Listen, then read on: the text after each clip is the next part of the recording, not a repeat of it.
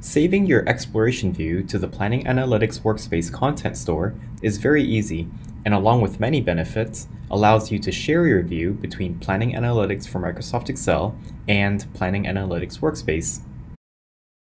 In this video, I'll demonstrate how you can save your exploration view to the content store and then open and edit it in Planning Analytics Workspace. To begin, I'll just make sure that I have the Planning Analytics ribbon open, that I'm connected to a Planning Analytics data source, and that I have an exploration view opened. I'll click on the Save icon. It's located in the Exploration ribbon group. And then I'll click Save to Content Store. After I do this, a Save View dialog appears.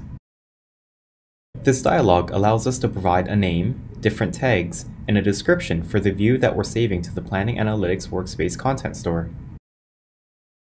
The dialog also allows us to select a location in the Planning Analytics Workspace content store for where we want to save our view.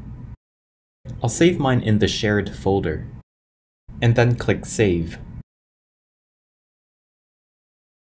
Now if I log into Planning Analytics Workspace and navigate to the Shared folder, I'll see the view that I saved in Planning Analytics for Microsoft Excel. And that's it. That's how you can save a view to the Planning Analytics Workspace content store.